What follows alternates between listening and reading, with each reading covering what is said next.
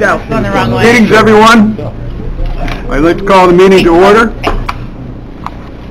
And the first order of business, please rise for the pledge.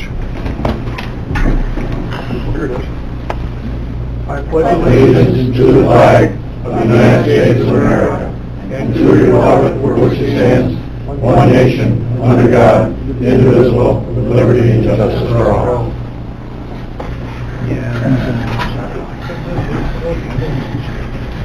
So, sorry for the cramped quarters. We originally had thought there was going to be a meeting in the big hall, and we got here and there's no one there, and they said, well, they're done. Well, they're all set up for this room with all the recording, everything like that, so that's why we ended up here. We'll see. Roll call, please. I am going to roll call the Board of Directors for the Regional Development Corp., who will be the ones who will be voting on the actions that we take today. So, Harry Booth,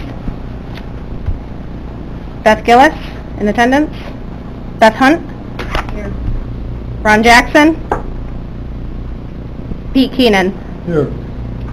Dave O'Brien, Yes? John Strow. Yes. So we have a quorum? Yes. I need a motion for the approval of minutes from October 4th, 2018 and March 25th as mailed. I'll make that Motion by John. Do I have a second? Second. From Pete. All in favor? Aye. Carried? Opposed? Treasurer's report. Mr. Nolet, would you please honor us with the treasurer's report? The March 25th meeting minutes as well. We did both at the same time. Oh, okay.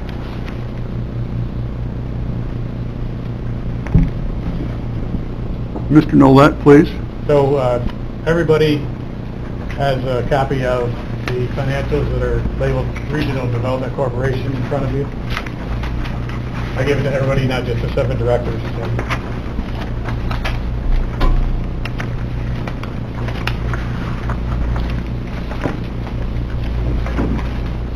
Beth will probably touch on this later, but the auditors have completed their review of the 2018 financials. We have our reports back from them, and there's no findings, which, you know, good thing. They've got some management comments in there, and again, Beth will be going over this later, but they've highlighted some of the stuff that we've been talking about. One of the conversations that will continue, whether it's today or in the future, obviously, is the sustainability of this corporation and our ability to be able to pay back the USDA payments that are due over the next few years. So I've taken a look at that, and whenever the board is ready, we can delve into that. It's probably not going to be today, but just to put it on your radar that issue is still a real issue for the corporation. Yes, but you've done some projections going forward? I have. I just didn't know when you wanted to. Well, I think because it's been a concern of all of us, we might want to jump in at least a good overview of it.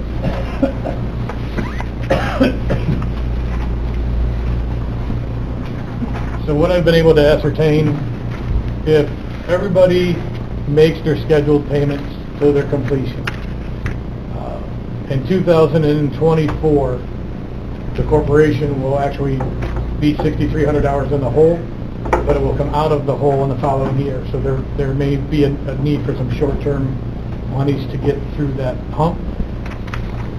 That's the one scenario where the RDC could actually make it to the end of its commitment. There is a scenario where it can actually make it to fulfill all its obligations. It has that 1 year where it's going to dip below the line, and then it will in the next year come back across. That, however, being said, is with everybody making their scheduled payments. We have, as you're aware, we have one problem payer in that fund that if that loan actually goes bad, then the cash projections, there is no cash projection that shows that fund making its obligations past 2023. So that's what I know as we sit today. I think the loan you are questioning is, the current balance is $49,501. Sounds about right. So that's about, well, that's as of 12/31. It's about the same right now. That loan is being refinanced. So, that's part of that. So yes, it is, it's gonna be close, but we have made our payment for June. And we will And we'll make our December payment, Yep. and that includes any other expenses, legal expenses, and accounting expenses required to cover it. Even without that debtor, we can make our payments through 2023. Even without that debtor. The problem is the payments that happen after that. Mm-hmm. Good. Anyone have any questions on that? Ron? Mr. Chairman, is this something, Mr. Chairman, is this something we should contemplate maybe having a modest reserve against, even if it was just a small amount? On the books we do, sir. There's no ability at this point to have a cash reserve. No ability because there isn't one dedicated to it, or there's that? The cash just doesn't exist. The cash doesn't exist. Yeah, we're literally living off those monthly incomes that are coming in now Okay. to make it to tomorrow. All right, I see. Yeah. But it, There has been some thought about potentially refinancing some of those into some of the other RLF funds. Like, we don't know if it's feasible or legally possible, but that's one idea we had. I But can tell you that will hurt your cash flow, Chair. I understand that. Yeah. I understand that, but it would solve one problem on one side, create another problem on the other side. Right. So I do understand that, but to close out the RDC, I mean, we're paying, was it $3,000, $4,000 a year just in a audit for it, for 6 loans. We asked the question of USDA, because this is a wind-down fund, do we have to do an independent audit? The answer was very quickly yes. Even I knew the answer, but I thought I'd ask anyways, just to there's get a year lucky. where we'll be down to one loan, and even when there's just that one loan, it will still require an independent audit. So that's Well, but Al, considered. if that, when these loans mature,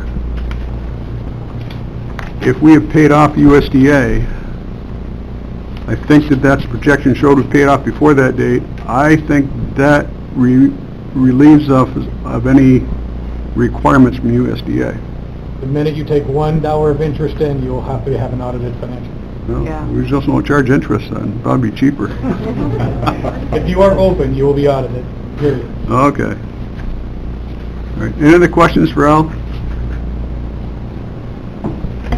Thank Sorry, it's you. not better news. 4 years out. That's good. You want to approve the report, the motion to approve treasurer's? Okay, motion to approve the report. Got to be for the RDC members. Beth? Second by John Stroh. Other further discussion? All in favor? Okay. Opposed? Next.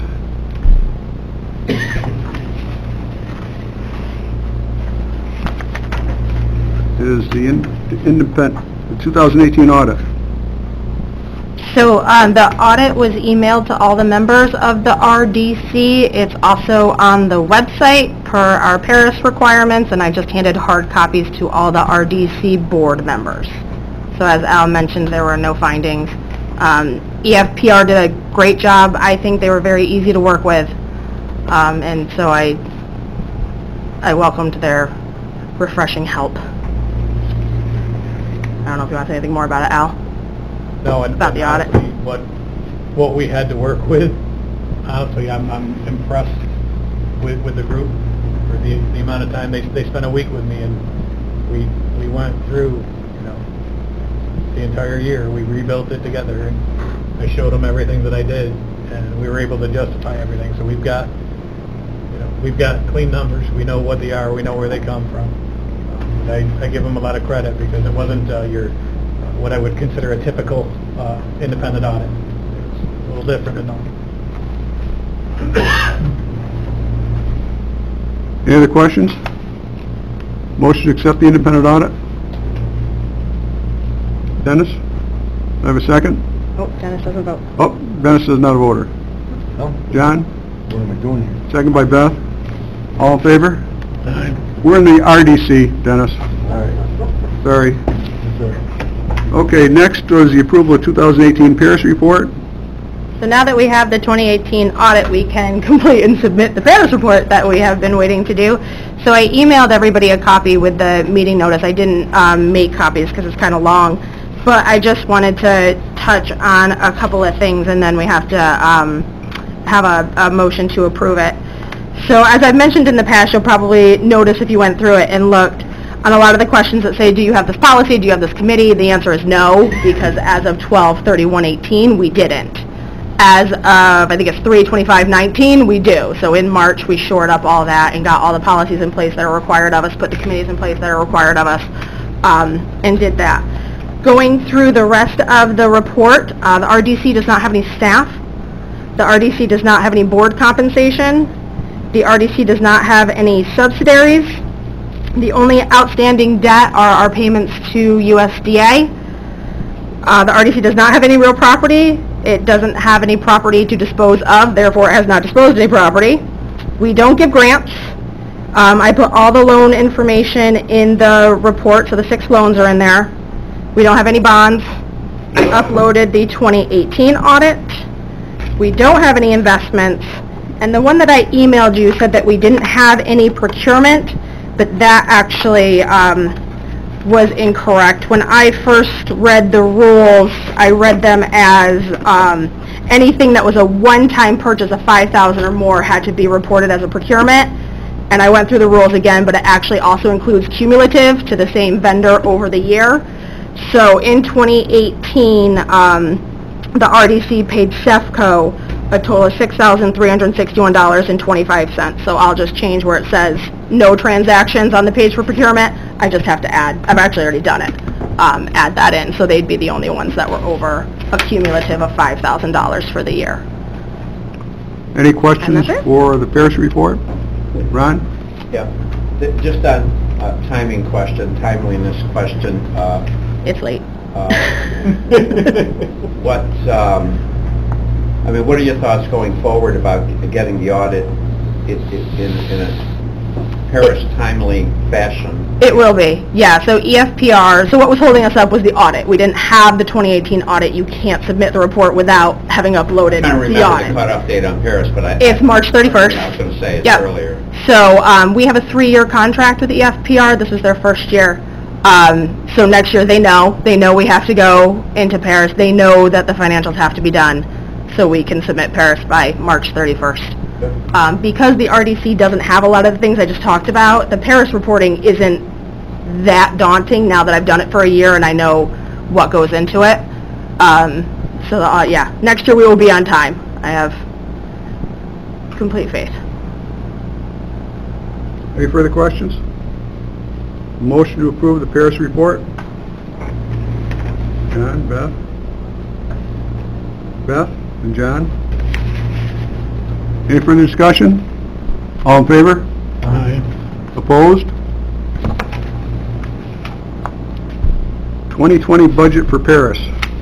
Yeah, so Paris also requires that you put in a budget by November 1st for the following year. So this being our meeting, I've got the 2019 that we had put in, the 2020 that's estimated, and then the proposed 2021. The only thing that has changed is when we end up paying off USDA. So we have one more payment in 2020 to USDA on one of them. And so our payment of principal bonds will go down for 2021.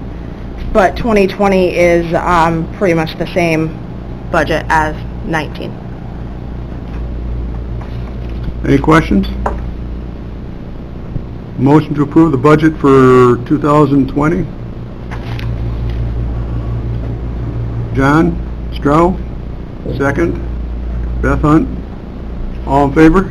Aye. Opposed? Okay. Do you have anything else? I just wanted to touch on new members. So our bylaws say that directors of the Regional Planning Board are members of the Regional Development Court. So because we have some new members of the Regional Planning Board, I just wanted to note that Carl Weiss has taken over for Al Rasco for Clinton County. Mike Tyler has taken over for Mike Marnell in Essex County, and Brian Wells has taken over for Dan Wilt in Hamilton County as a member of the RDC. Okay. Any other business to come, Al? One thing I forgot to mention, Chairman, that some of the members might care about is for the RDC, I also filed their 990, and that was on time. Yes. For those of you that are interested in that filing, because it is a not-for-profit, that has to be done as well. Okay. So we did get that done and get it done on time. Anything else? We'll adjourn this meeting. I will then open the Regional Planning Board meeting at 1:20 and 30 seconds.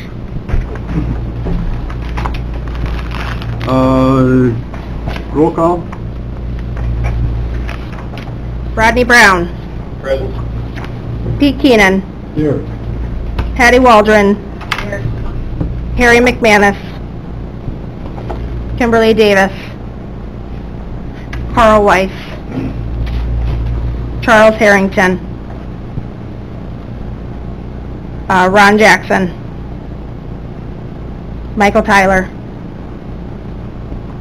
Sean Gilliland.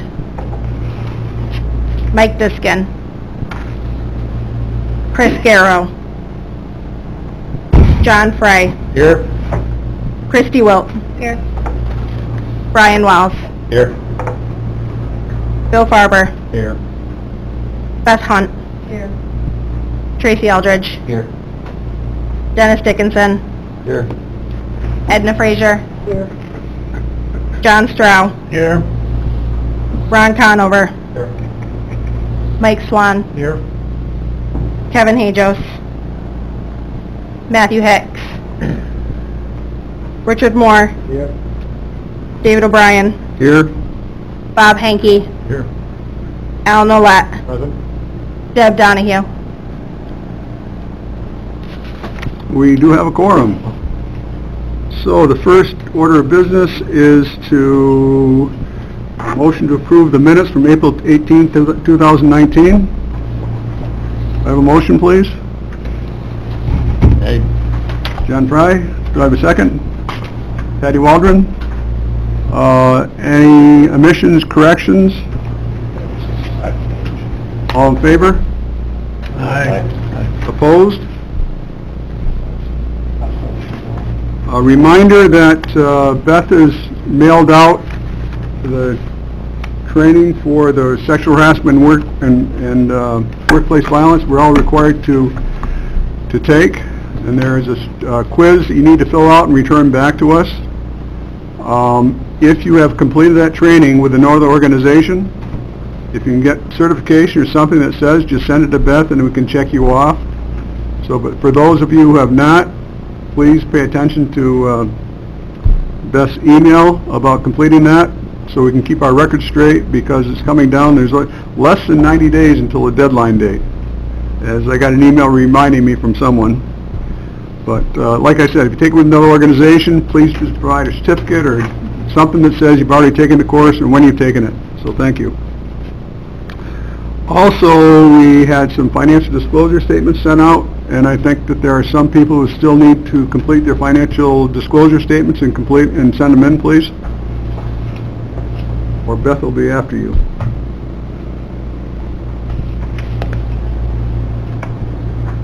Treasurer's report. I'll walk you through real quick what's in the packet, and then I'll have to talk to you about a couple of things. The first sheet is a sheet that you've been used to seeing from me. It's the combined statement for the entire agency. The next four sheets are independent financials for the operating fund and each of the RLFs, where I take a dive into just that specific organization, its assets, its liabilities, its revenues and expenses for the year. So you can look at it as a whole, or you can look at it in its pieces. I know everybody's mind works a little bit differently, so I try to give it to you both ways. One of the new sheets that I gave you looks a little bit like this here. This is really just a loan analysis. It shows where everybody's balance ended up 12/31, how much principal and interest they've paid through June 30th this year to give you your new balance.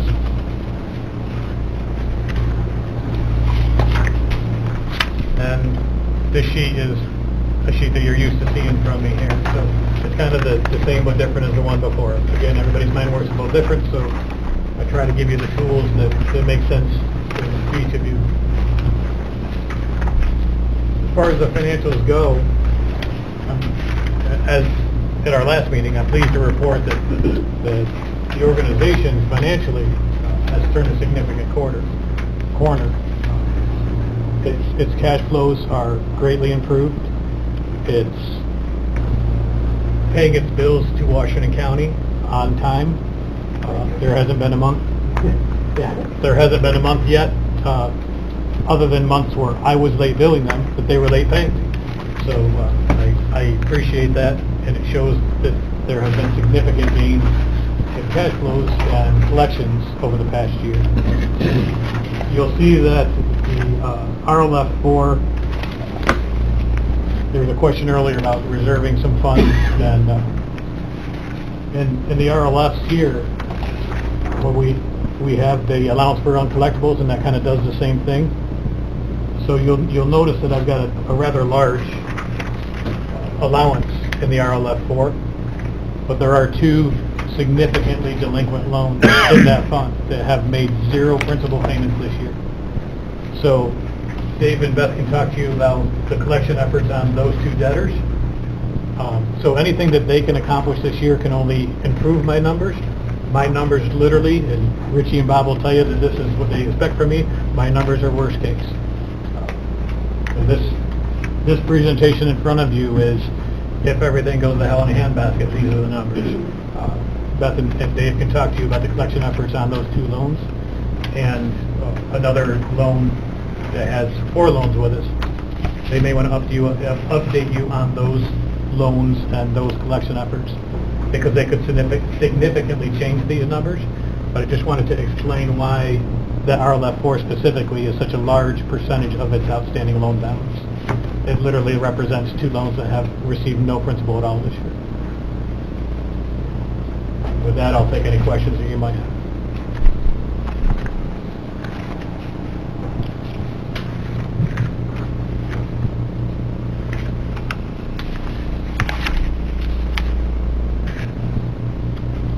If you take this stuff home and you have a question later, please don't ever be afraid to reach out to me.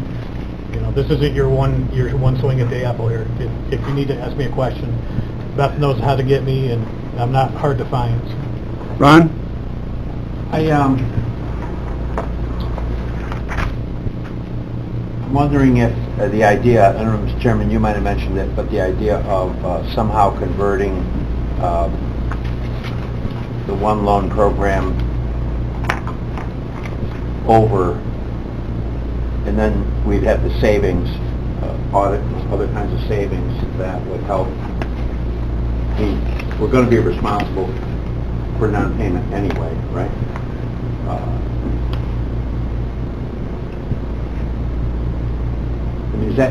Is there some viability to that idea? Al, because you have concern about the cash flow. Well, no, it's an absolutely legitimate question, and it's an absolutely legitimate option, except for one hesitation. The only lingering fear that I have, the consequence of defaulting on a USDA loan is the corporation can no longer receive federal funds. I continue to be concerned, much like the Tabasco Asset Securitization Corporations that were set up, on whether or not the RPB is shielded from that default. I'm not a lawyer, and I don't play one on TV, so I won't give you advice, other than I have a concern about the severability of those two organizations if the default has to occur. I think from my standpoint is we've talked about it and thought about it. RLF 4, and I'll break down sort of backwards. RLF 4 was for disasters caused by Irene to mitigate circumstances. That fund is the one that has the largest balance to it. Unfortunately, we cannot use that for any other purpose for mitigation of RLF4. If we take the rest of the funds, I think, I can't remember which one's stronger. One Well, RLF1 has the biggest balance. has the biggest balance. If we take that money and put it to do just that conversion, that sort of erases our ability to give loans, because that's our biggest balance. So we really need to really balance that about going out and loaning that money out, because that helps pay our operating expenses that we can draw for it, and expenses of the loan funds. So I think we need to balance that with that. Right now, I think that there were some loans between interfunds, and most of those have been cleared up already. So that took some of our cash flow, but it made the funds correct anyways, and made the operating fund a little stronger. But I think we need to at least give it another 6 months to see what happens. See what happens with a couple of these problem loans we had. One we just refinanced in the RDC. The other one we are in the process of refinancing. So I really like to take a little more cautious approach. And as long as we can make the payments through this year, I'd be happy to stay that way, then address it at a later date. There is some funds, there have been some loans that have come stronger who found that they needed extra financing and were able to graduate to go to a regular lender. So maybe some of those will happen. You know, we can pay attention to those. We could also potentially encourage people to look for financing at a lower rate. So it depends on the strength of the organization, their balances. But most of them have been in business for quite a while now, which makes them a stronger prospect for a regular loan fund. Yes, Ron? But the end game is to extinguish that. The end game is to extinguish that. I mean, Absolutely. That's where I'm going. The Absolutely. timeliness of it, or How it happens is how it still up in exactly the air, happens, but it The it's, mechanics will be the hard part. Right. I think we all share the same goal. Okay. it's not a sustainable fund anymore. It's, David, if I might, one of the interesting things, an interesting problem this organization has, because it's not used to it, EDA actually has maximum cash levels that you can hold. So you can only keep so much cash on hand, and then your options are to reloan it or to give it back. So we have these 3 revolving loan funds that are now stronger, are rapidly, and one of them is like literally just below those thresholds. I would say that by the next time we get together, we're going to have some conversations about whether or not, how we want to proceed. Because we are going to have to make decisions, or EDA will make them for us. So we are either going to help some businesses with that money, or we're going to let EDA sweep it back, because we're rapidly approaching those thresholds. That just shows where we've come financially in a year. And the stopgap may be to convert some of those loans over. Right, because if I understand it, I don't claim to fully understand it completely, but if I understand it generally, is as we repay, the portfolio gets, the monies we got, we repay, but it, as you said, it requires like the perfect storm in terms of repayment to get to zero or near zero. In the RDC. Right, to get to zero or near zero. And should it not be that perfect storm, then it ends up in the deficit, and then there's no money to repay. Right? And so that becomes sort of the matter, doesn't it? Yes, sir. Okay. But clearly, Beth, you and everybody's got their eye on the matter. We're keeping our eyes on it. Okay. If you told me the situation a year ago, I wouldn't have believed all of it. Well, a little more than a year ago. No. Maybe I should have had my head examined, but... No, you're doing good. You keep going, Mr. Chairman. So, I'll take a motion, if no other question, I'll take a motion to accept the Treasurer's report. So moved. Richie Moore, do I have a second? Yes. Pete Keenan. Any other discussion? All in favor? Aye. Opposed? Carried. Need a motion to accept the April through June 2019 abstracts. Motion by Edna. Do I have a second? Second.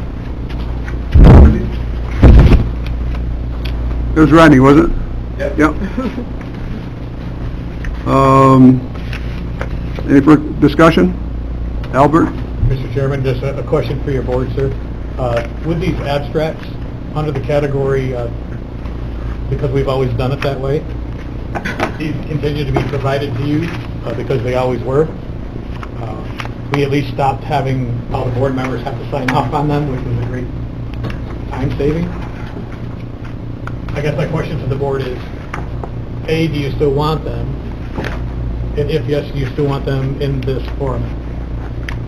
Because again, now that I'm doing your financials for you, if you really want to see a detailed log of payments, that can pretty easily be provided to you out of the accounting system without Beth's staff having to manually continue to track this stuff. So whatever the appetite of the board is, and I mean, if, you know, maybe Beth doesn't care, but redundancy is not always one of my favorite things. Beth? It doesn't matter to me. I mean, whatever the board wants to see, we can provide them however you want to see it. If you want to continue to receive detailed vendor payment information, we can give it to you other ways, or we can continue doing what you have in front of you. So I'd be interested in seeing the other ways. I do think it's important that the board see the detailed Okay. payments. How is that provided? I'm sorry? However that's provided, we can evaluate that and present it. So what I'll do is when we close July, I'll send you and Beth a sample of what I'm talking about, and then if you all want to disseminate it to the board to see what their appetite is, that'd be fine. That's wonderful. Anything else, Al? No, thank you for your note. My note, okay. Did we, You got to vote. oh, we got to vote. All in favor? Aye. Opposed? All right. We will jump to Christie in the loan committee report. Okay, we've had two meetings. We had a May meeting and a June meeting. We did have a loan application from Brian Hosten of 9 Mile Coffee in Screw Lake. He opened his business last year with a partner. Partner owns 19% of the business, and they have a separate 708 partnership to purchase the building.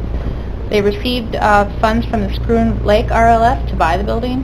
The application was that he gave us was complete, and it was thorough. It was well thought out, but it was lacking adequate collateral. And his projections did not show a capacity to repay the loan. Mr. Hosen explained that there was a manager salary included in his projections of $30,000 a year, and he also has another business which will subsidize his coffee shop project, and he will work 15 to 20 hours per week at this business. We asked him to see if his partner would give a personal guarantee and if he would be interested in a second mortgage on his residence, and he had to go back and discuss those items with his partner and his wife. So at that point, the committee agreed to wait for more information. The second loan we discussed was Mr. Brand of All Brands Redemption Center, who's requesting a loan modification to consolidate all 4 of his loans into one to avoid foreclosure. Mr. Brand gave the committee an overview of his business and asked for 1 loan. Beth explained that a modification can only encompass 3 of the loans in the RPB, totaling a little over $190,000 plus fees, and that we can't commingle the 2 funds, so the least we could do would be 2 loans. So he was told that adequate collateral was necessary to consider his request. Upon investigating his request, it was discovered that there are 3 workers' comp liens, about $106,000 from past years against him personally, and his house, which is currently on the market, has a $154,000 mortgage on it. The committee discussed the modifications and stated that if the loan became late again, it would resume our foreclosure efforts. We also agreed that the language of the loan modification, if he is to sell the business or part of the asset that is not real property, that those payments directly go against the loan balance and not to him personally. Because he owns a building, I believe his wife's hairdresser shop is in that building. He's talking about selling the business aspect, and then he was going to get the loan payments for that, and we were not comfortable with that. So we discussed a loan of 5% interest for 10 years with a $50,000 balloon at the end. If he became 15 days late, it would go up to 6.5% interest with the same balloon. If he became 30 days late, we would immediately resume foreclosure efforts. He would also be asked for $3,000 down payment, and he does employ 8 to 10 people. The loan modification proposal was agreed to by the committee and was being sent to the executive committee for approval because it was over $100,000. At our June 25th meeting, we revisited the loan application for 9 Mile Coffee, and the committee members were still concerned over the lack of collateral against the loan. Mr. Hostan reduced his loan request to $25,000 and does not want to put a second mortgage on his home. He's seeking a loan to purchase coffee making and restaurant equipment. He's going to forgo some renovations with a lower loan amount. He wanted to put up $30,000 in equipment against the loan. The loan committee decided to approve this loan for $25,000 for 5 years with 6.5% interest rate and a 6-month grace period to ensure his success. The committee is requesting serial numbers for all equipment held as collateral. We reviewed some of the late loans. We received a request for Willow's Bistro to lower her interest rate, but it was denied as the building is for sale. Screw Lake Campground loan was discussed. Loan payments were reduced to $120 a month when they were having problems in 2012, and they didn't pay for 72 days but are paying in a timely manner now. It was suggested that a letter stating that we would like to see the monthly payment amount returned to the original amount. Jay's Heating has been paying under his new modification terms, and All Brands Redemption Center was discussed again and awaiting a response from the executive committee. 3 more loans we discussed were Anton Cooper of Cooper Logging. We discovered that he owes back taxes, and if they were not paid by July 12th, it would go into foreclosure. We have the option to pay those taxes in installments to stay the foreclosure. The executive committee agreed to pay. The executive committee would agree to pay the taxes if absolutely necessary. There are multiple interests in the real property owned by Mr. Cooper. He owes us $142,902.07 at this time. Michael Finnegan of the North Country Club restaurant has both his house and restaurants on the same mortgage. He's being served and personally sued for the $45,000 plus he owes us. And we're still pursuing the Adirondack Meat Company loan. I think that's... Okay. With Anton Cooper, we finally received a judgment from the court and ability to appoint a referee. Now it is, we did pay the $6,200. I forgot what the exact dollar amount was. We did pay that based on, if we didn't, we would have lost our lien on it. Thanks to Mike Swan, he helped us out through this process. It's my understanding that Mr. Cooper is in the process of declaring bankruptcy. So it's going to be a race to get the property sold versus him filing bankruptcy. I bet you filing bankruptcy wins, at which point we'll just have to wait to petition the court to go ahead with the sale. He expects, the other thing that's with Mr. Cooper is that one of his, from what I'm told, one of his goals in the bankruptcy is to be able to log the property and hopefully receive some assets. We'll be going to court if that happens to prohibit him from doing that, because one of the collaterals we have is the timber on the property. So that's where we're going with that. Mr. Finnegan just declared bankruptcy. We have sued him for, we didn't do a foreclosure against, upon advice of attorney, we didn't do a foreclosure on the building, we did suit against his assets. With him in foreclosure, within bankruptcy, we're going to have to reevaluate that now and figure out, we just received word today, so we'll figure out where we're going from there. We'll talk to our attorney. Mr. Brand is a workout situation. The value of the business really isn't there because he hasn't really operating it. We're hoping that he'll be able to improve the value of the business and be able to work out the program. If not, we're prepared to continue foreclosure proceedings against him, so we'll see. Anything else to add on loans, Beth? Oh, I've not covered it. We are fairly good on our collections. We have some people that are late by a month, but we pursued a lot of them, and a lot of them have come back to paying on time, so that's good. We need a little more encouragement. They go 30 days and keep on paying up, but they're always 30 days behind, but at least we're getting some revenue from that. But Carrie's on top of them, lets us know what's happening, and if needed, to contact the people and tell them, hey, listen, let us have money. Yes, Al? For the record, I just want to mention that there was one no vote at the executive committee on Brand. That was me. I would really appreciate the entire board. I mean, I'll see it because of what I do for you. I would really appreciate the entire board being kept appraised of the status of that specific debtor, because he has a real bad record with us, and he has a real potential large impact on the agency. So please continue to keep the entire group in the loop as that moves forward. Richie?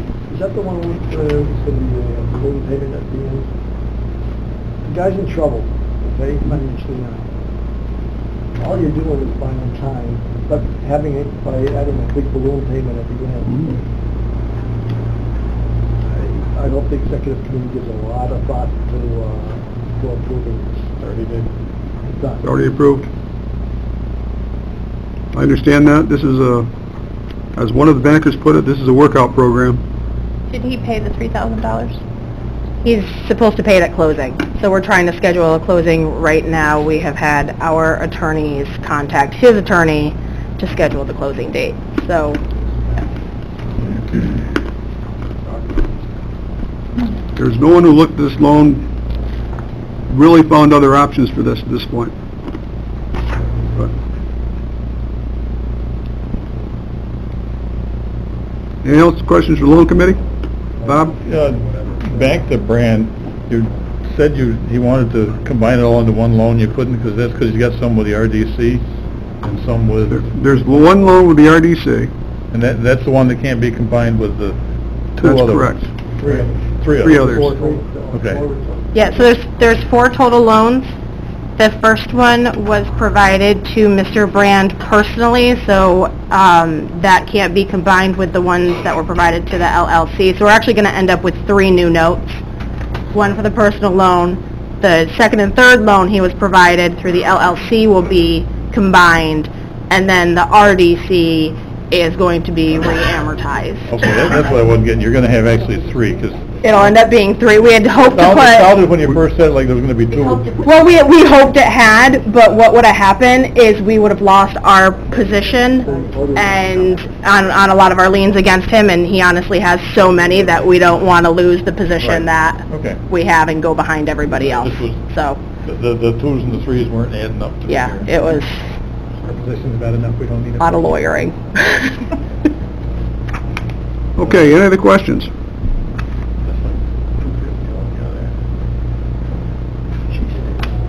Beth, RLF risk letters. Yeah, so this is something that EDA started last year. They provide a risk assessment for the RLFs every year. So the ones that I sent you were for fiscal year ending 2018. So they took information that we provide on reports and do this risk rating system. So each category can get up to 3 points, and then they have an A, B, and C, and all that really determines is how often you have to report to the EDA. So if you are a level A, you report to the EDA once a year. If you're a level B, you report to them twice a year. If you're a level C, then you have to do a corrective action plan, and there's more work involved. So the only thing that changed from last year was RLF 1 was downgraded from an A to a B, which we had anticipated because of all of the loan write-offs we did in 2018, reduced the capital base index that was being reported to EDA. So instead of, we took a lot of loans and wrote them off at one time, making it not look so great. And RLF 1 was on, I think it was a 40 last year, which is like the lowest you can be to be level A, and now we're at 38. So we anticipated that, and it's not a big deal. We just report twice a year, which the reports due at the end of this month, and it's almost done. And the other two have remained as level Bs, and those reports have already been submitted for June, and then we will do them again for year ending December. And my guess is RLF 4 is going to end up in the same position as RLF 1 pretty soon. It's still, it's on there. So if you look at RLF 4, it got a 1 for default rate, and the reason is because out of 10 loans, 2 have defaulted, and they're both $150,000 loans. So it's a big deal in that fund. It didn't kick it down below a B. It's still a B. It's a couple points lower, but it's still a level B. Anybody have a question? Rodney? Can you explain the low marks for timely and complete reporting and tenure? Yeah, so timely and complete reporting, because this is fiscal year ending 2018. The 2018 audit was, I'm sorry, the 2017 audit was not submitted in 2018 on time. So that's that. The tenure, they give points for how long someone has been in a position. And so with Walter having been in the position for over, I think it's 5 years, gets you up to a 3. It was a 3 if you look at the ones from last year. Now it's myself and Al who have been in these specific roles for less than 2 years. So they put stock in tenure. Yeah, it's not how well you do the job, just how many years you've been in the job. Just how long you've been there. Any other questions on the reports? Okay. Thank you. Director's report. All right, so I actually figured, since Allison has been with us for a few months now and has been working on a lot of projects, that I would let her give her own report. So we'll start with the senior planner report, and then we'll go into the director's report. So go ahead, Allison. Sure. So let's see. Earlier probably last month, I authored an EPA Recreation Economy Planning Assistance Grant for the Village of Speculator. That is a grant that doesn't award money per se, but it does award technical assistance to villages and towns via the EPA and their consultants. So that award is to be announced at the end of the month. In addition to that, I accompanied Beth on an EDA, the Economic Development Agency's visit to the region. We toured Clinton County, Washington County, Warren County, and showed him around some potential sites and some sites that the EDA had already invested in. I have been managing a few grants, a Department of State grant that was awarded to the town of Horicon. That is for the Upper Hudson River Watershed Management Plan. That plan is to be completed in March of next year. We anticipate the final draft to be completed in November of this year.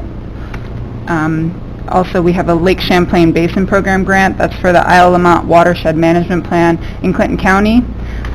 That is to be completed by the end of November. There are some state grants that I have applied to. A New York State Department of Environmental Conservation Climate Smart Communities grant was authored for the Village of Speculator. And I am currently working on a Water Quality Improvement Program grant for a shoreline stabilization project in the Village of Speculator, and that grant is to be completed and submitted by the end of this month.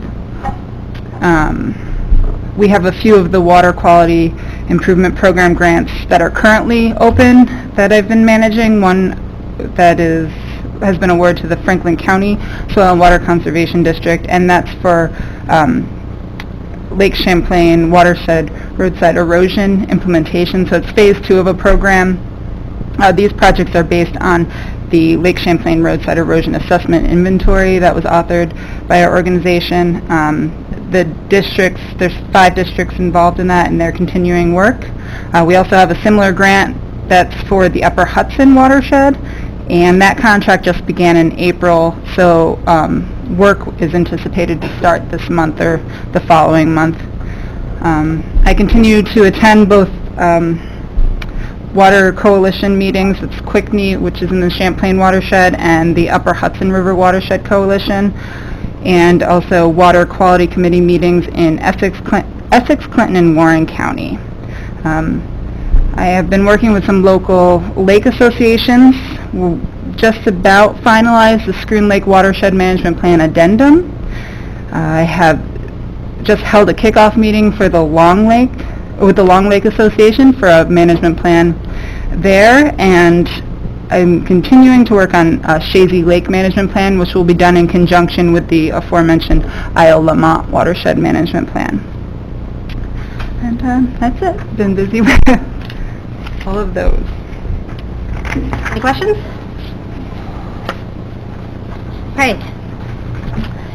So I've been continuing to work on a title for an economic development coordinator. There were some titles already in civil service at Warren County, so I was provided with those, and we're just really trying to hone in on specifically what we want this job title to be and what we want this person to do. Again, working to complete the 2018 RPB audit. I had hoped to have a draft today, but we don't have it yet, but it should be coming very soon. That needs to be submitted to the Federal Clearinghouse by September 30th. And so we are assured we're on track for that. There's no danger that that won't be met. I think the only reason you don't have it today is their lead auditor left the firm. The guy the guy that came to the office who left the firm. to that audit has left, so the other guys are trying to pick up his pieces, and there will be no problem getting that file time. Yep. And develop the 2020 budget, which we'll talk about. The EDA planning grant, so the last time we met, that was a little bit in flux, so I am happy to say that that is approved. The 3-year planning grant is approved. The 2019 contract's executed. All of the quarterly reports and everything have been submitted to EDA, so that's back up to snuff. I've been working on some projects. Again, the North Creek wastewater system, trying to help the town basically put together funding packages between state and federal funding to see how that can get accomplished. The Washington County FE1A project, we're looking at authoring a grant to the Economic Development Administration, and I'll talk about the visit in a little bit, but that came out of that visit. Wastewater upgrades in Washington County Sewer District number 1, again, we're looking towards an EDA grant for that. I've been a part of the Warren County Disaster Recovery Plan as someone representing economic development interests, but also environmental interests, and giving input on that plan. I attended NATO's SEDS conference in Columbus, Ohio. So NATO is the National Association of Development Organizations. The SEDS is the Comprehensive Economic Development Strategy that each economic development district has. So they have a program called Stronger SEDS, Stronger Regions. And there's a big kind of national kick to update the SEDS and update the way we do the SEDS. If you've looked at the old SEDS, it's a lot of regurgitation of statistics in the front.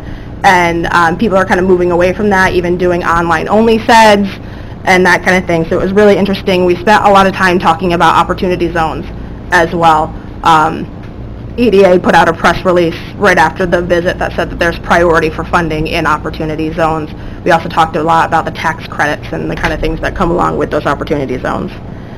Northern Borders Regional Commission, we assisted Washington County Fairgrounds, the Village of Speculator, and Washington County Sewer District with authoring their applications. We basically did the economic development questions for them. Provided letters of support to the town of Essex and the Village of Whitehall. There were also a couple of informational sessions, one in Glens Falls, one in Plattsburgh, that I attended.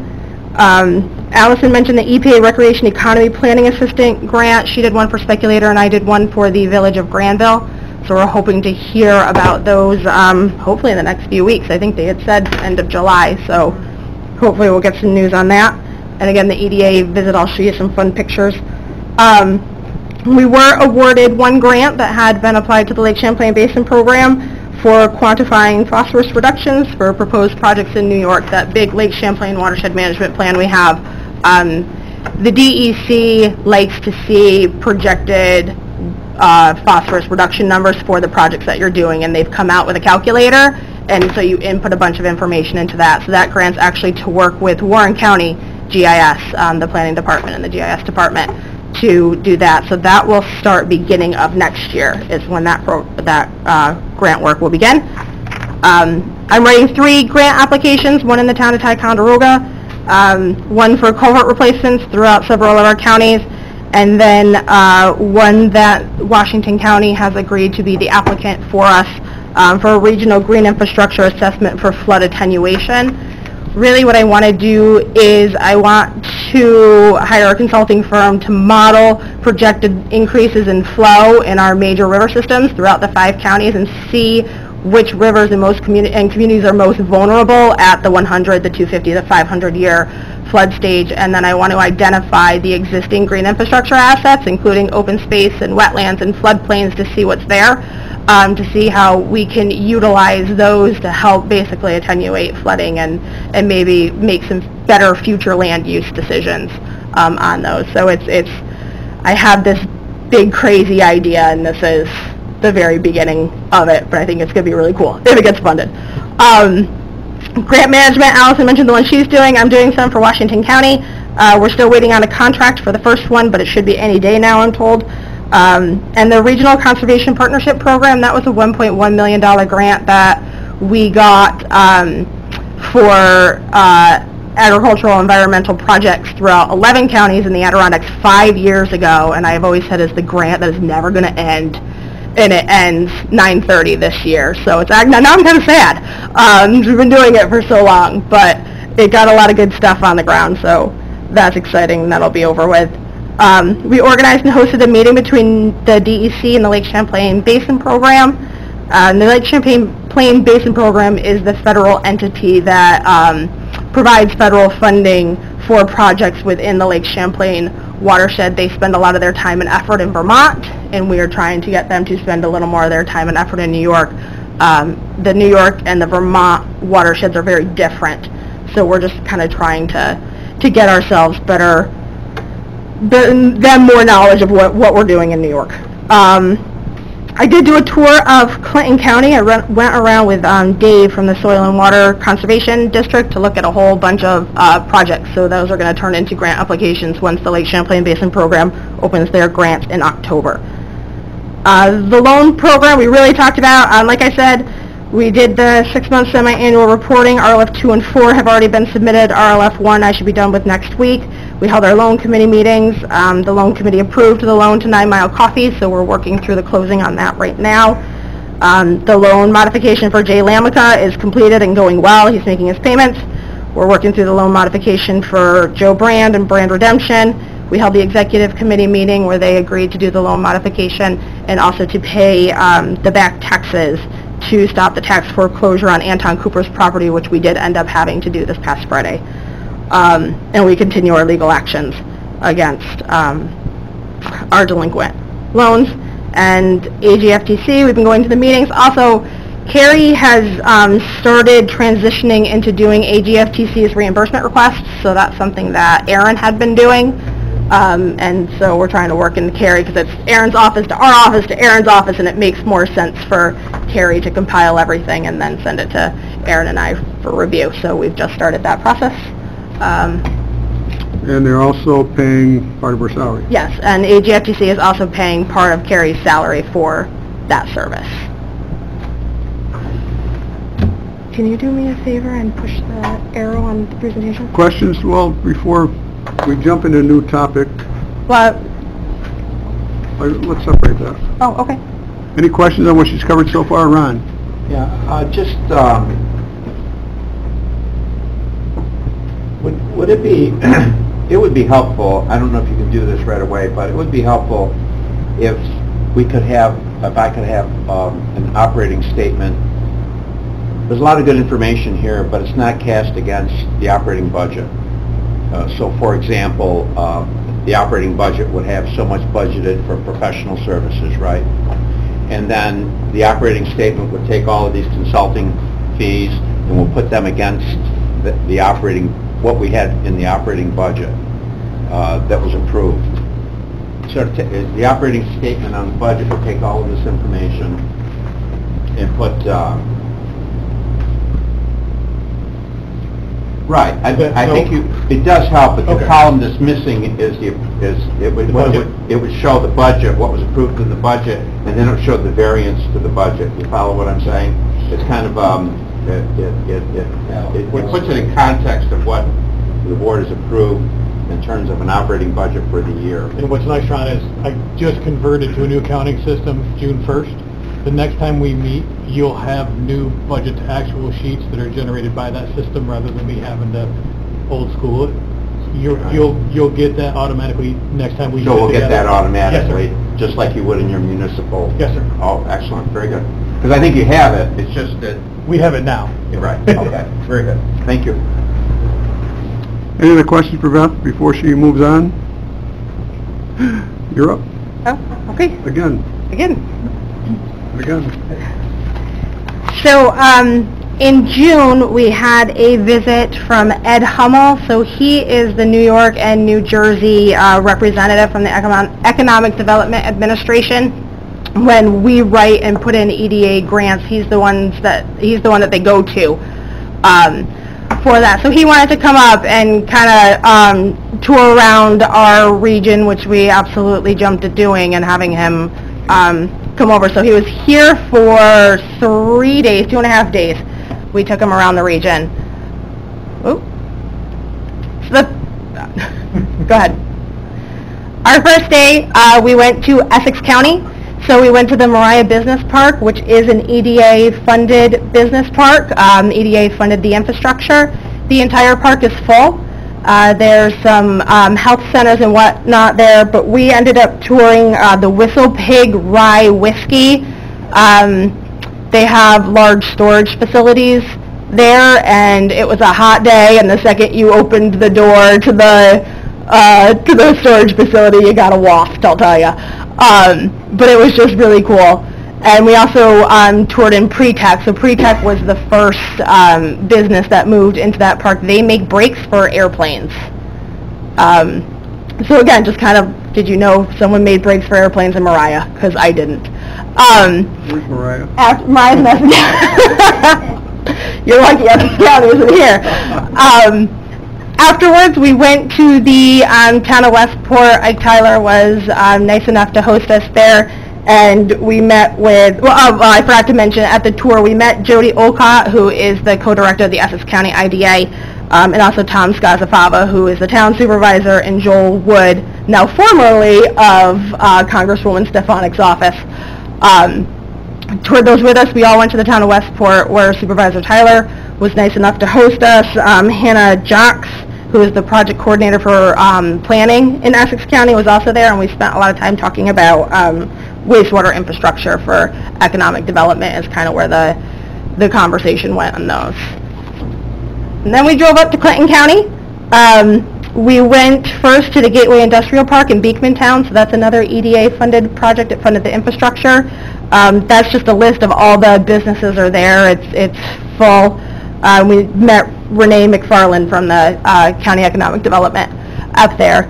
And then ended up, from there we went to the former Clinton County Airport in Plattsburgh, where we met Rodney was there, Gary Douglas from North Country Chamber of Commerce. We had representatives from the Development Corporation.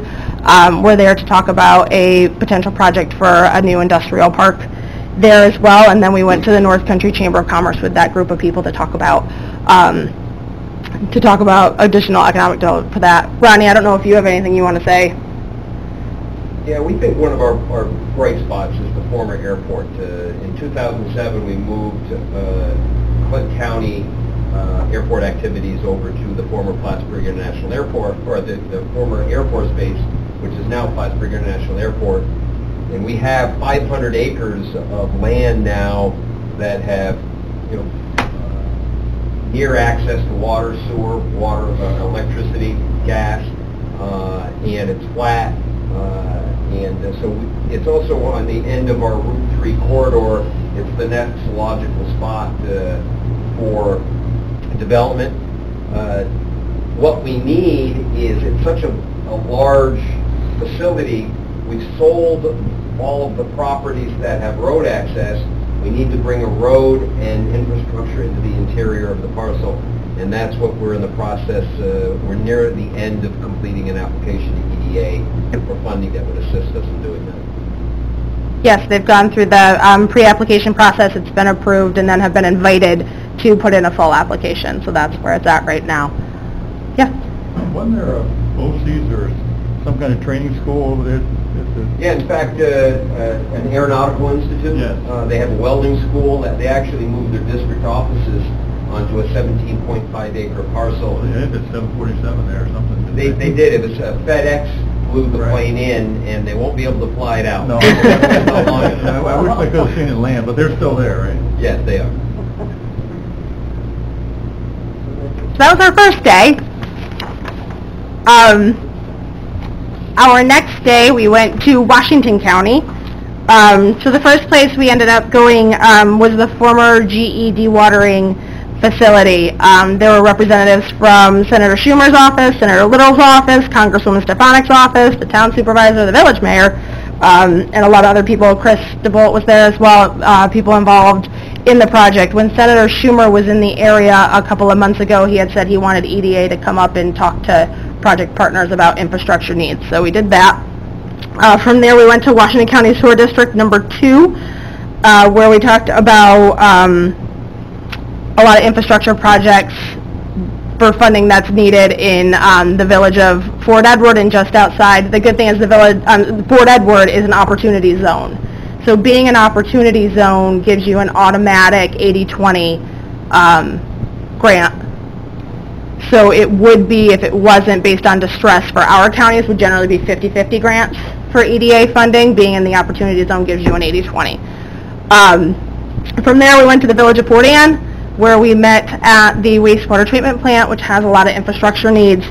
Unfortunately, EDA funding is linked to economic development, and they want to see that economic development is going to occur should they fund this project. And that's kind of a hurdle that we're trying to get through with Fort Anne. The village proper itself, there's nowhere for a company to come in, so I'm not sure if they're going to really have a good enough chance at doing a project for any wastewater treatment plant upgrades. And then we went to the village of Whitehall and walked around with some reps from the Chazen companies who were doing some planning efforts up there, and the mayor, and also KPS Engineering, who's working on wastewater infrastructure upgrades at both the plant and in the system. So again, that's what we talked about, needing wastewater infrastructure upgrades, and is there enough of an economic development narrative that we can put together to be able to get the village funding. Our third day, we went out to Hamilton County, and so Christy met us out there. And Jeanette Barrett, who's the new mayor of the village of Speculator, and some board members met out, and we walked the main street and talked about, again, economic development needs in small Adirondack communities. We went up and looked at some property that the IDA owns, and we also met with the new owners of Oak Mountain to kind of talk about what they're doing to help spur economic development. Christy, I don't know if you want to add anything about the visit?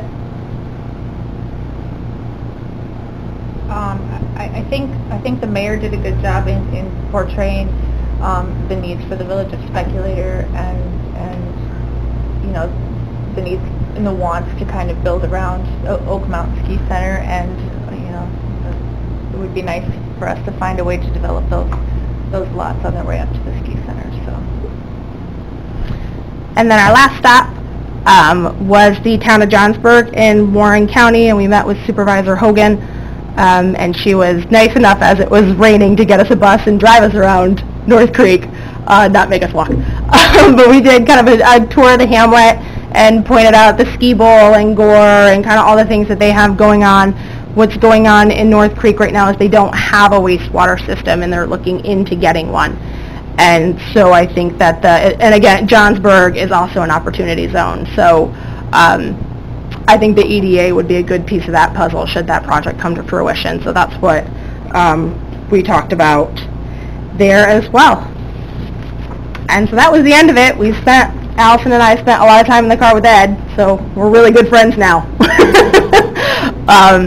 But I think it was worth it. Really, what I wanted to drive home to him, because he had never been up this way, is a couple of weeks before he came, I read an article that EDA had funded a project in New Jersey that was going to create 1,000 jobs and millions of dollars in private investment. And I was like, welcome to the Adirondacks. That's not us. So I would just, when applications start to come in from our communities, I want there to be a little context in his mind of 10, 15 jobs is a big deal around here in a lot of these communities. And so there hasn't been a lot of applications from our region going into EDA in the past few years, and my goal is to change that. They'll do up to $3 million for economic development projects. So if we can get the applications going in, then that's what we're going to try to do. So, anybody have any questions about? He liked it up here. It's nice. He's from Manhattan. Quite a difference. He sees different trees down there. Yeah. We saw deer, we saw turkey. There's wildlife, yeah. We gave him the Adirondack experience for sure. Mr. Nolet. Out of the places you visited, do you have any projects that really seem to strike his interest more than others? Are there, you don't have to get into them right now, but yeah, do you have some warm and fuzzies about some of the places that you want to concentrate on moving forward? He was incredibly interested in the Opportunity Zone projects, and the reason is because right after he came, EDA put out a press release that they are being pushed to fund, their priorities to fund in Opportunity Zones. So any of the projects in Fort Edward and Johnsburg are the ones that kind of came to the top. That could be a nice narrative, I think, for them. Some of the other ones, as I mentioned, might be a little bit hard to really build that economic development case. But we'll continue to work with him. And the great thing about Ed is that you can work with him while you're doing your pre-application. So it's not like he won't talk to you because you're working on a pre-application. If you call him with an idea, he'll say, I don't know if that's really going to fit, or yeah, that sounds great, pursue that. He did do some of that. So definitely interested in the Opportunity Zone areas. Thanks. Mm-hmm. Any other questions? Okay, what's next?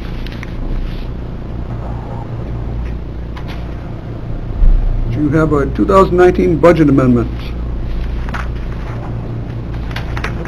You. I have a packet.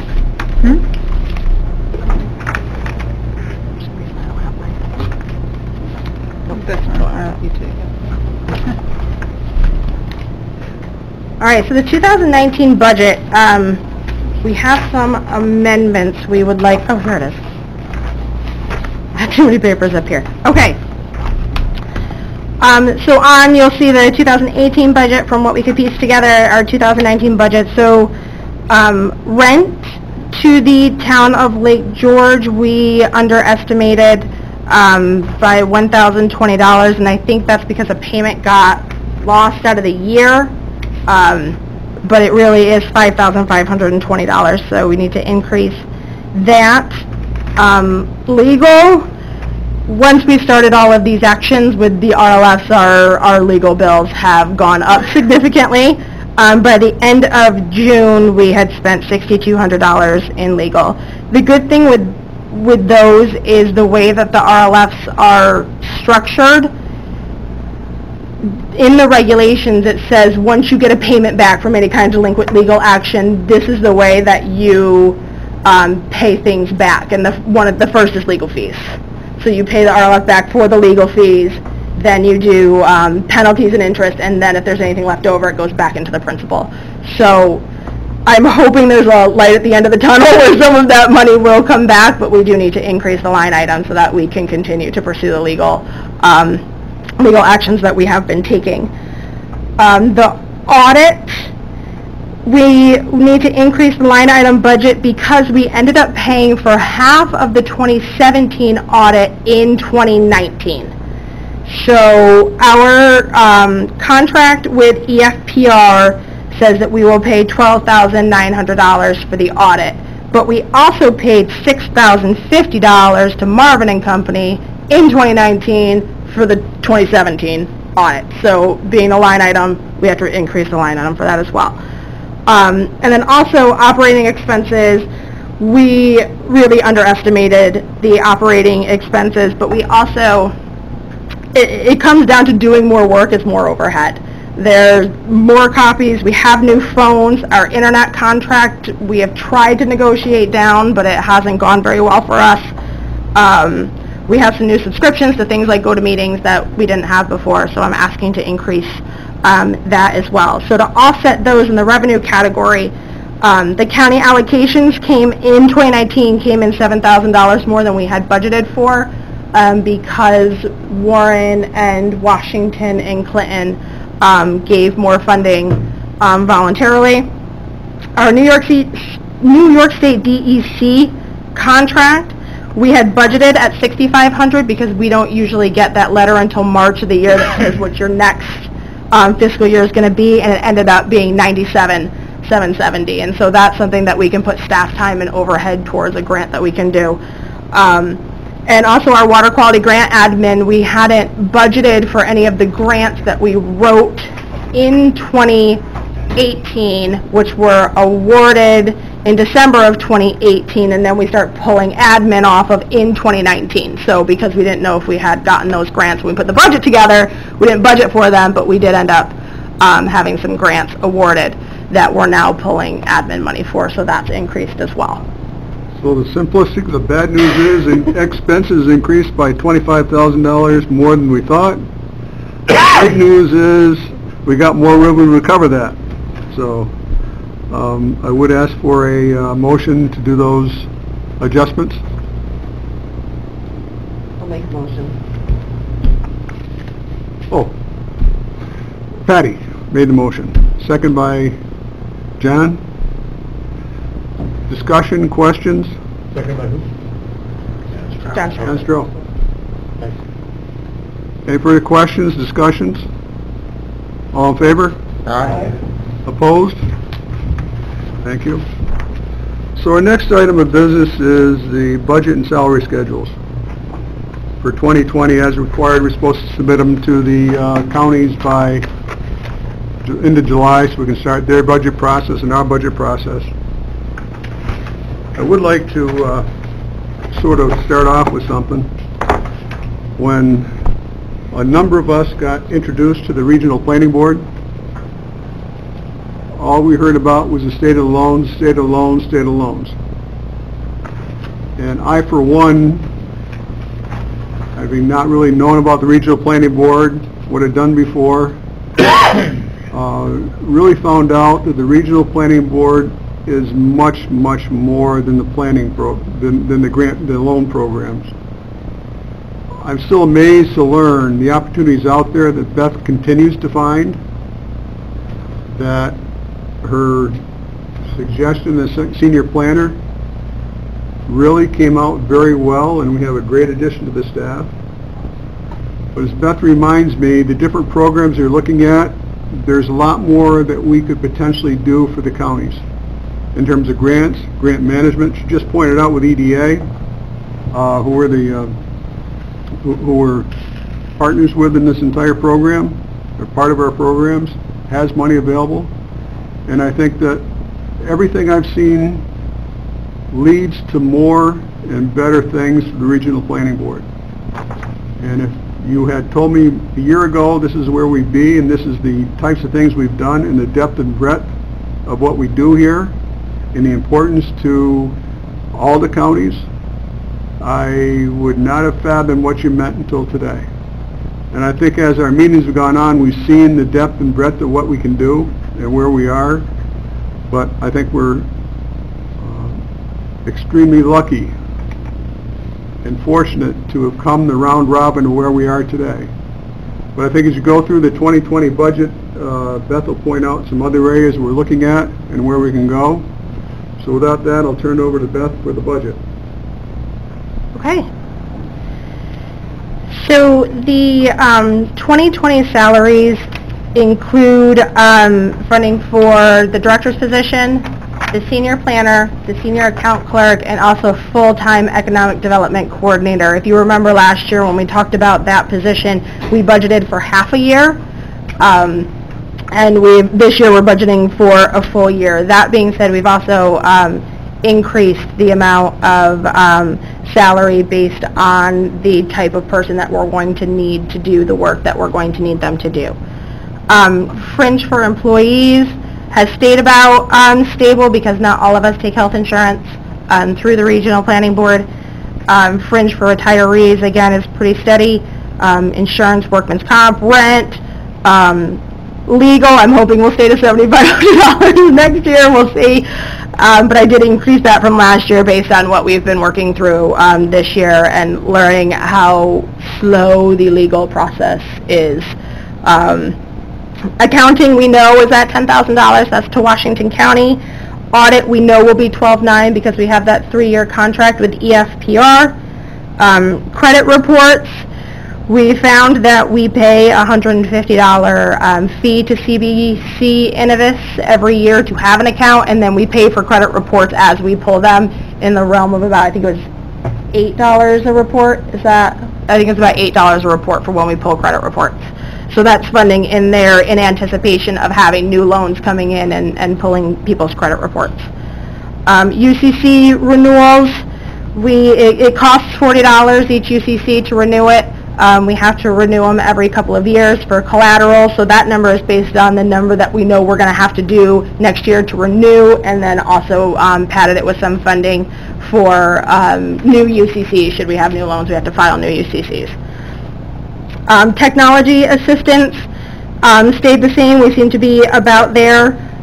You'll notice, if you're looking at the one that I handed out versus one that you may have printed out yourself, originally there was $100 in for the website, and the contract we have with Nolio is actually $425 per month to maintain our website, so I increased that, and I just took that extra $325 out of travel and training so that the overall budget still balanced. The operating expenses, again, we've increased to $20,000, and the travel and training came down a little bit. We did throw AGFTC in here just to show that it is a cost, but it's a reimbursed cost. So we're at about $415,830 for the Regional Planning Board.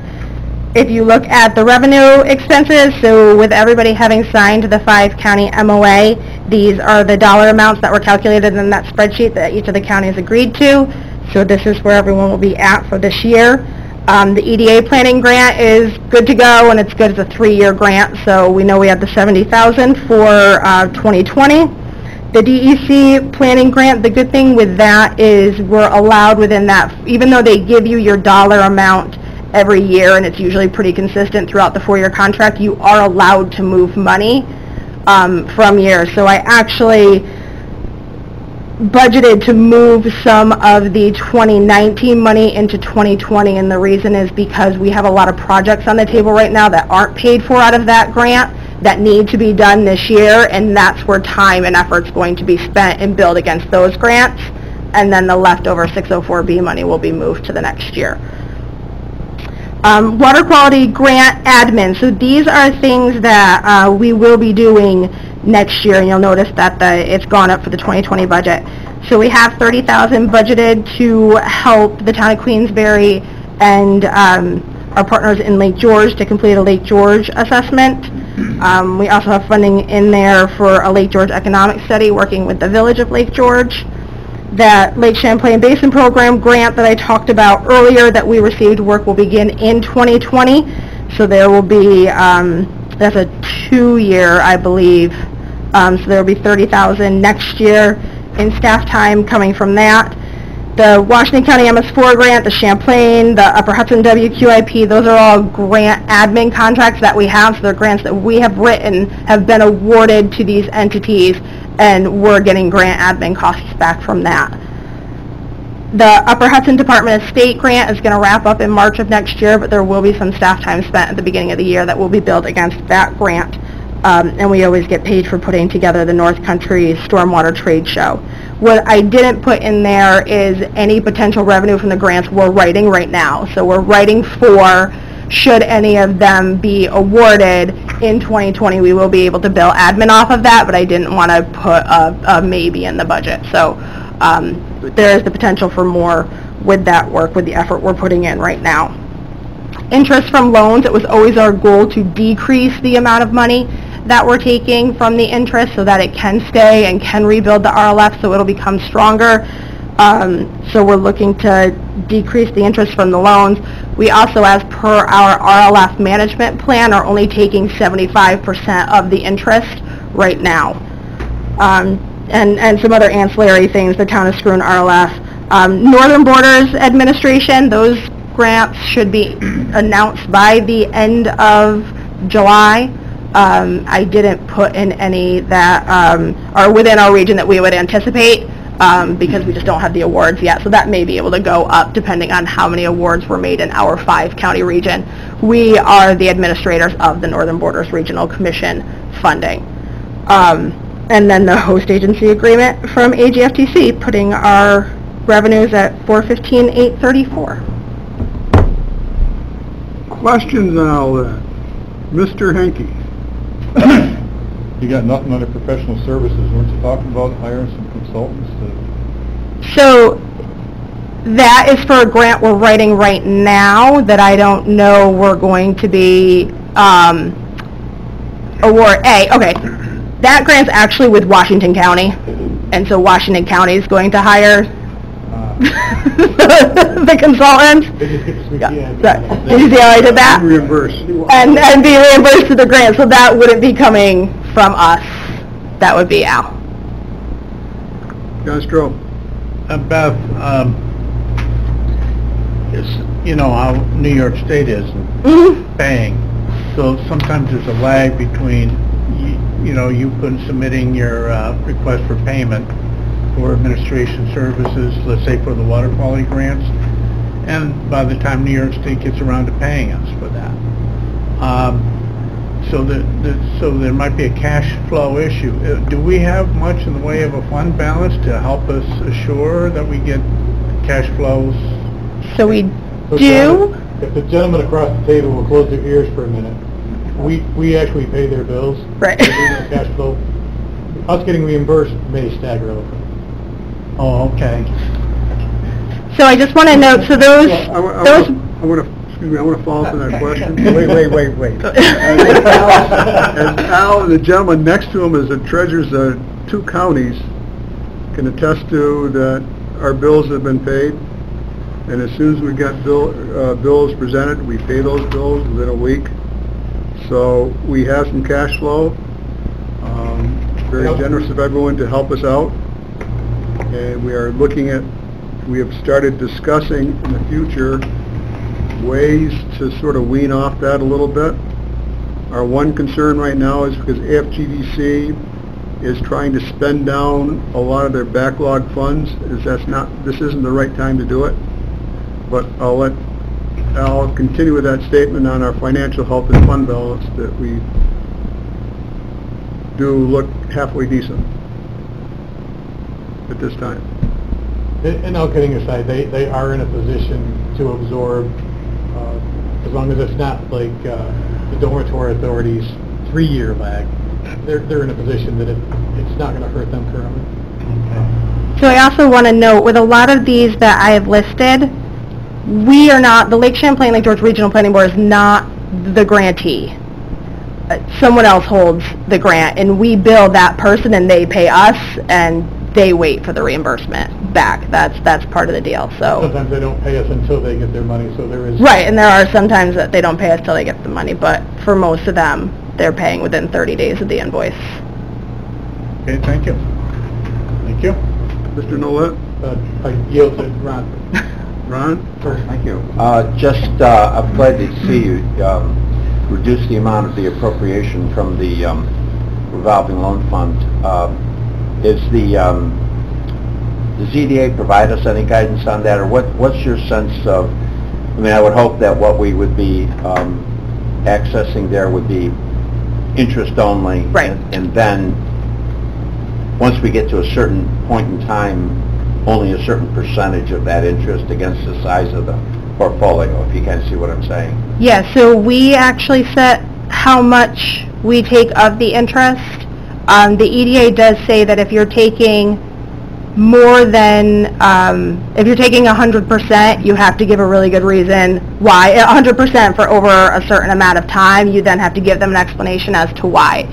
So in the RLF management plan, which the board adopted and EDA approved, it says in there that we will be taking 75% of the interest that comes in, interest and penalties that come in for administrative expenses. So that's what we've been doing. So, I mean, the board could decide tomorrow that they want to lower it to 50, and that's what gets put in the RLF management plan, and that's what we do. But right now we're at 75. Protect the principal.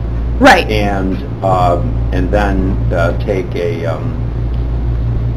percentage. I mean, it's kind of a moving target, because a lot of it depends on how busy you are against the portfolio. Right, absolutely. And where interest and rates how long the loans are, and where they are in their loans. So it's not a perfect science here, Right. but if I understand what you're saying, that they do provide some guidance. Yes. Okay, thank Yep. you. So, two quick things. One, find $4 in your revenue to match, please.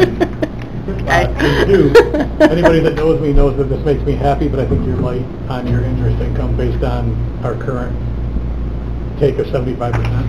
We'll continue to take 75% unless the board changes the management plan. So at that level, you're light on the interest, so you have some room there, and that pleases me. So how much is the room? About 14,000. So you're proposing we add 14,000 of the revenue line? We can talk about that in executive session. Okay, thank you. Any other questions? I will entertain a motion to go into executive session to cover a couple items, one which is a surprise to me from Al, but we'll go from there. So, can I have a motion, please? You have to approve the budget. No, we can't approve the budget. Dave, did you hear Mike? Pardon? You need to approve the budget before you do that? No. No? Okay. We will defer till the end of executive session to approve the budget, because there is one thing come up in revenue. Yes, Don? On the what? Why, certainly. My executive session discussed the employment and contractual with the individual personnel. I'm not sure where Al's falls under.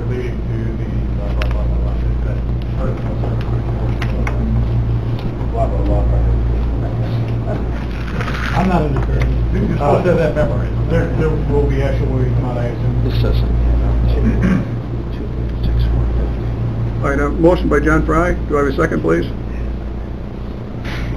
No, Tracy can't. Oh, Tracy, you can't. Oh, I'm sorry. Voting member, I'm sorry. I need a second from Christie. All in favor? Aye. Carried. So Allison and Beth and Carrie, and put us offline, please. We're out. Dave, do you want the ex officios to stay? Ex officios are more than welcome to stay. Thank you. I thought I had a shot.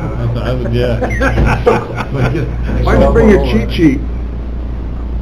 So close.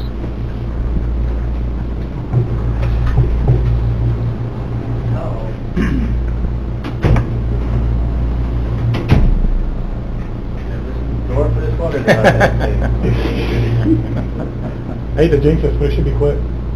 Don't say that. I hope so. Don't say that.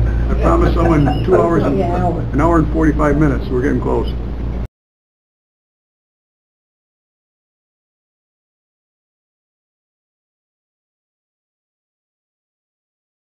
Switch on the desk. It doesn't do anything. Okay, I will, Hard switch. Does it just turn the light on? I will entertain a... Only what I say is that... Yeah, that's recording. Okay, and that turns the light on. All right. Okay, I will entertain a motion and discussion from executive session. John Fry, what is your motion, please? Oh, you want me to frame what we said? You want to amend the salary Please. schedule to reflect the executive director's salary of $78,000, that's what I heard him say. Yes. Okay, good. Do I have a second? Thank you. Yes. By Pete. Further discussion?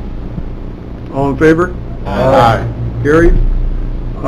Before we adopt the 2020 budget, do we want to make an adjustment on the interest, like you discussed, Al? No, I would actually drop the interest to $4 to make the thing balance and be done with it. All right, do that, will you please, Don? Yes, I will take the $4 off of the interest. I'll take unbudgeted revenue all day, kid. Can I have a motion to adopt the proposed 2020 budget? By Patty. Do I have a second? By Edna. All in favor? Aye. Carried. What else do we need? Do I have any other things to come before the board? Next meeting date, we're into October.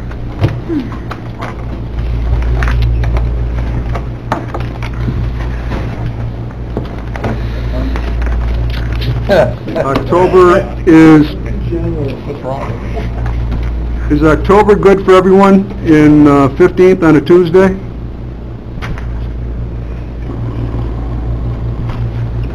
October 15th, going once, going twice, going third. So, quickly your head. All right, October 15th looks like, At 1 o'clock. at 1 o'clock. Hopefully in the big room. Anything else? Motion to adjourn. Edna, do I have a second? Thank you for your time and energy, I appreciate it. Wow. And next meeting we'll have donuts for some outgoing members.